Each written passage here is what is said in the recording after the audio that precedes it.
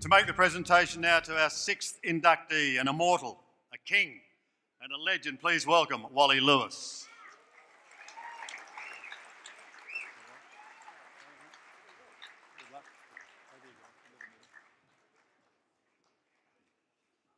Let's make welcome our next inductee, a man regarded by many as one of the toughest and fairest players in the history of the game. When your statue sits alongside the king, you know you're rugby league royalty. Darren Lockyer is not only immortalised in the life-size statue outside Lang Park, there is even part of a Queensland highway named after him. Hopefully the road surface is as durable as the achievements of one of the finest players in rugby league history. Lockyer 10 metres out. The 18-year-old searches for a try.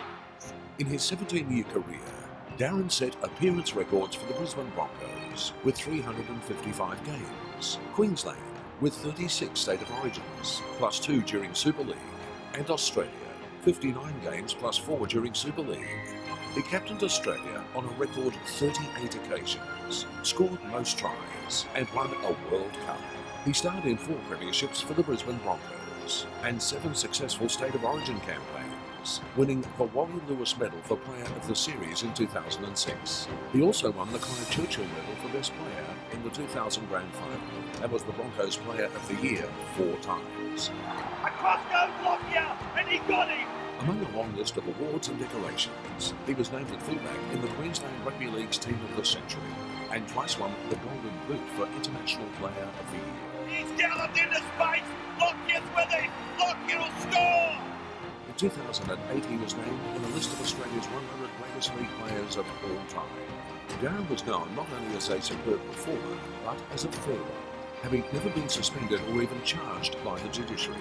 Darren Lockyer is inducted into the Sport Australia Hall of Fame as an athlete member for the sport of rugby league.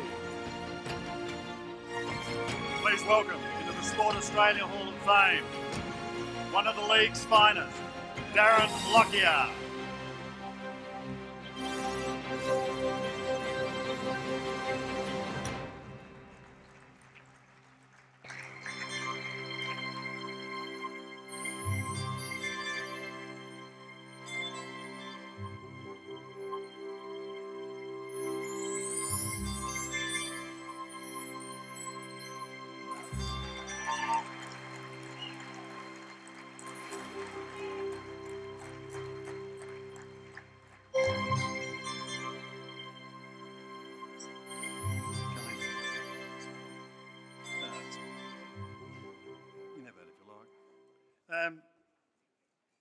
The King gives you your medal. You've won the Wally Lewis medal. You've got a statue right next to him.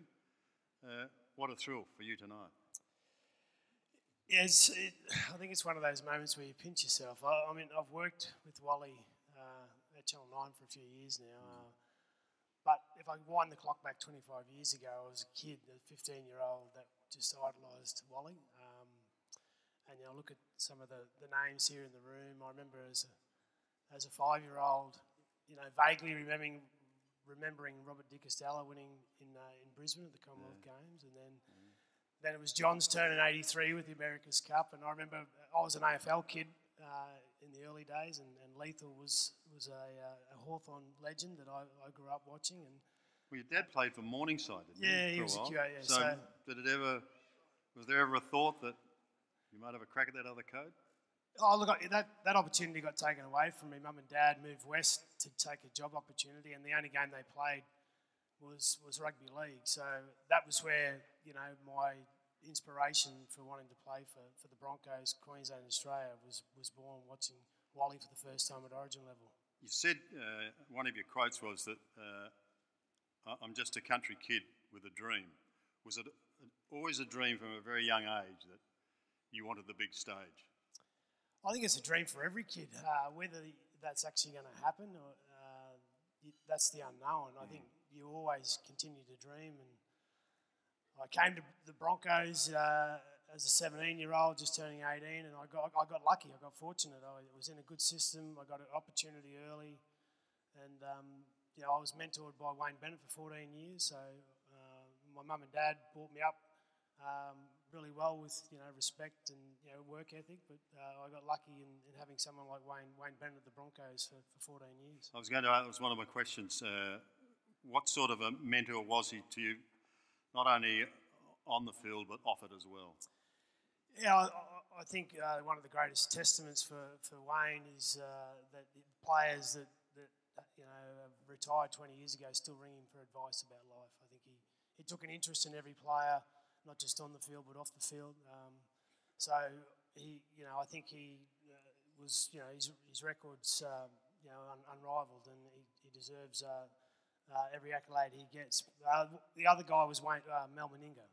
He was a big part of mentoring me at that representative level, because at Queensland State of Origin we weren't always going as well as we were of recent years. We were struggling, and Mel turned it around. You've played on every stage. Is representing your country the sweetest thing you can do? It's always been the highest honour, and I think, again, as a kid growing up, waking up early in the morning to watch the Kangaroos play Great Britain in England, that was always something I wanted to do. I think the most rewarding thing for I guess a player in our code, like AFL, like soccer, is winning premierships. Yeah. That's what you work so hard for. You treasure those, but there's no better feeling than singing the national anthem like we did tonight, but knowing you're about to go into battle for your country against someone else. True. Tough but fair has been, yeah.